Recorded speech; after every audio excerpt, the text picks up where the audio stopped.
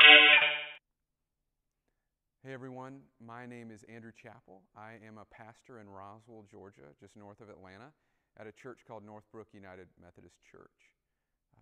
I'm also the son of one of the pastors at Brentwood United Methodist Church. Couldn't tell you who. Herschel told me that you would be thinking and meditating and talking about the Beatitudes. And I was thinking about the Beatitudes, which is the intro to the Sermon on the Mount. I love the Sermon on the Mount. I love the intro of who is blessed, counter to who we would normally think is blessed. And then throughout the Sermon on the Mount, there are these things that we think, and Jesus turns them on their heads to say, you've heard it this way, but actually I'm telling you a different thing. And Jesus in the whole Sermon on the Mount is really pushing us a little bit out of our comfort zone, or a lot of it out of our comfort zone. One of my favorite authors is a guy named Pete Rollins. He's from the UK, and he wrote a book called The Orthodox Heretic. Now, when I was in youth ministry for 5 years, I was always trying to figure out what to give our seniors that were graduating. And a lot of the times I gave them books. And I know that book, like when I was a senior in high school and went to college, that book sat on the shelf for a long time. I tried to search for something that was short, that could speak to them on a pretty deep level and pretty quickly. And Pete Rollins' book, The Orthodox Heretic, was one of those books. It's a book filled with kind of retellings of parables that he puts Jesus into. And so he looks at all the parables in Matthew and Luke and the Gospels. He looks at the Beatitudes. He looks at the Sermon on the Mount. And he thinks, Pete Rollins has thought of all these different stories, maybe modern retellings, that point to the truths of these Gospels. And so one of these stories Pete is telling, he retells part of the Sermon on the Mount, part of various parts of the Gospels. And he tells the story about Jesus going into a village and sharing this message. And of course, in typical fashion, there are crowds everywhere. And for the people out in the sticks, they can't hear. There's so many people and there's crowds, and Jesus can only project so much. So there's people who can't hear very well. Kind of reminds me of Monty Python's Life of Brian a little bit. The people who can't hear, who are trying and straining and probably hear something a little bit off.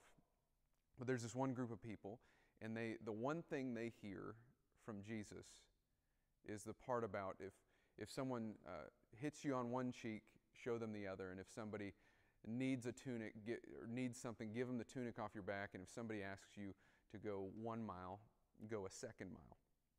Now, the one part they hear of that is the extra mile. They hear Jesus say, if a Roman soldier makes you carry his stuff 1 mile, carry it a second mile.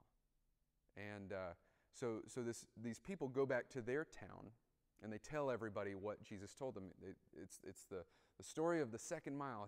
They tell the whole town that Jesus has told everybody, go the second mile.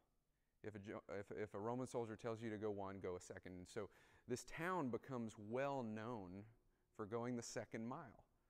And they start to develop relationships with these Roman soldiers, and so they happily carry it a second mile over and over again. And so in the not too distant future, Jesus enters this town of these people who go the second mile. And the people are so excited to have Jesus there, and they run to Jesus. And the original people who had heard what Jesus had said, they go to Jesus and they say, Jesus, Teacher, we heard what you said so long ago about going the extra mile, and look at us. We now we now partner with the Roman soldiers, and we take their stuff a second mile. We go a second mile. And thinking, they tell Jesus this thinking that he's going to say, great, you did a good job. But that's not what Jesus says. Jesus says to them, great, you carry it 2 miles, now carry it a third mile.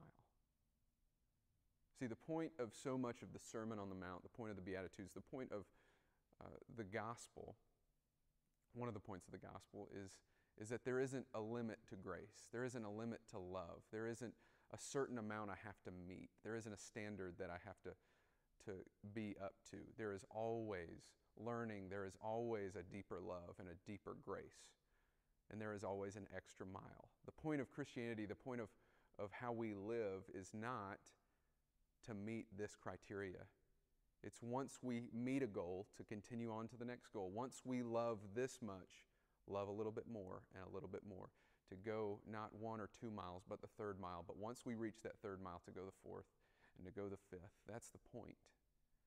It's not to meet some criteria. It is to continue to grow in love and grace. That's what Wesley called sanctifying grace. It's the continuing to strive towards perfection in love, to continue to grow in and through Jesus. And so as you think about the Beatitudes, as you think about the Sermon on the Mount, as you're continuing to grow in Jesus, my prayer is for you that you would continue to know that Jesus loves us more and more and more into grace. And he asks us to do the same for those around us. So don't just go the second mile. Go the third mile, and then go the fourth, and then go the fifth. Never stop growing in that grace and in that love. Let us pray. Gracious God, I pray that you would lead us, that you would guide us to a greater understanding of your love and grace. And when we think we've reached that precipice, to push us a little bit farther, to continue to grow us and mold us. May we never stop being learners and growers in grace. In Jesus' name, amen.